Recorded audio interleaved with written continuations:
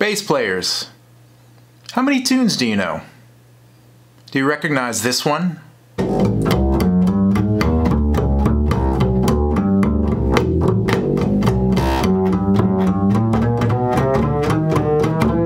How about this one?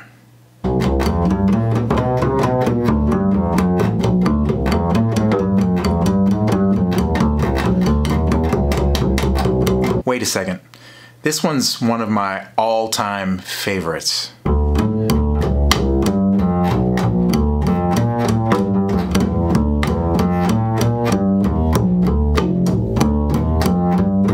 This is just an example to show you that knowing the chord changes doesn't necessarily mean knowing the tune.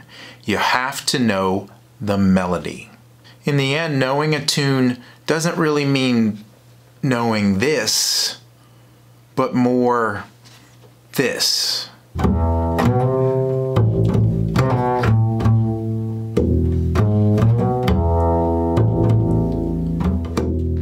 prove my point, if we took any tune and we changed the key or the tempo or we even reharmonized it, you would just have a different version of that same tune. Now if we took a standard set of chord changes from a tune and we changed the melody or wrote a whole new melody over those changes, what you would have is a completely different song.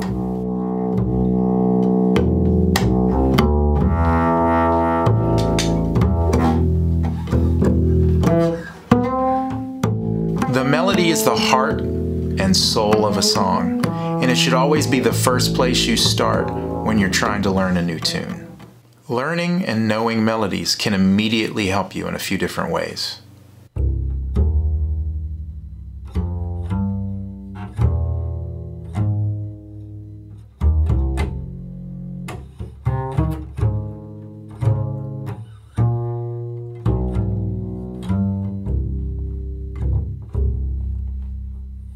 Number 1, become a better accompanist.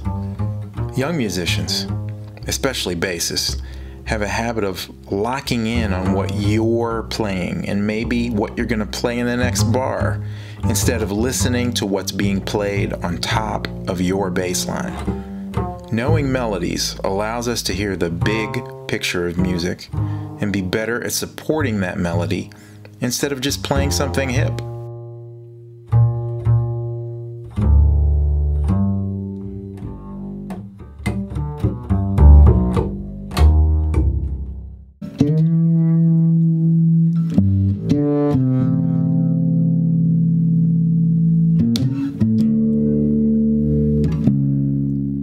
Number 2, become a better soloist.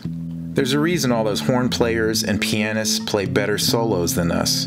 They deal with melody on every tune. They know countless melodies that should inform their solos and give them kind of a roadmap to play over the tune. Ever struggle with playing over a set of changes? The first thing you should do is learn the melody. It's like a blueprint of how to solo on the tune, or at least a primer.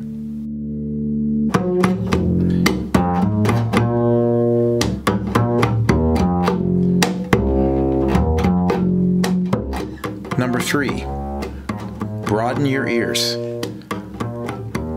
The ear training part of learning melodies goes without saying. You're playing a variety of notes over a chord, and often notes you would never associate with a bass line underneath it. Learning melodies will give you a more top-down view of playing music, and it will help you learn many more tunes much faster. Here's a little practice method I picked up from Ray Brown. Take a tune that you can play the changes to pretty easily, but could use some work on the melody.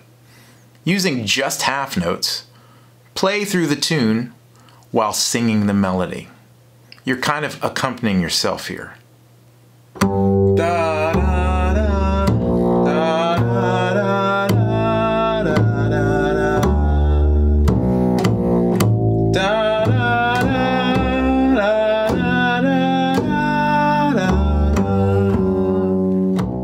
Right away, you're doing a few different things.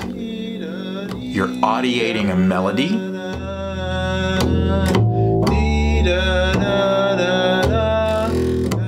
You're also simplifying your accompaniment so you can support the melody that you're singing.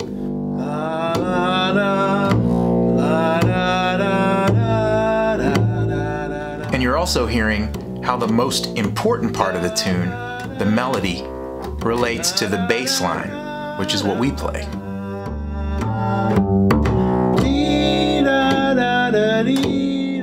Now, I'm not trying to get any gigs by doing this. As you can clearly hear, I'm not a singer.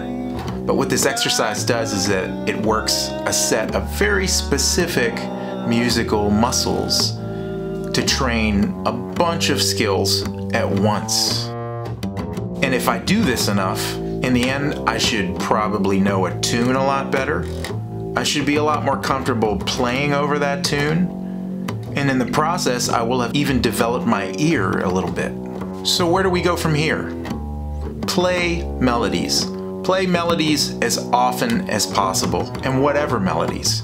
Folk songs, nursery rhymes, Christmas carols, TV theme songs, whatever melody you hear. Challenge yourself to play melodies every single day. You'll start playing more melodic bass lines. You'll start playing better solos. And most importantly, you'll start hearing the music a lot easier and more quickly than you ever had before. Thanks for tuning in. I'd really appreciate it if you found the video useful at all, if you'd click that like button, and if you want more jazz bass-centric content coming at you every single week as fast as I can prepare it, then please don't hesitate to subscribe. Till next time, take care, and please love your neighbor.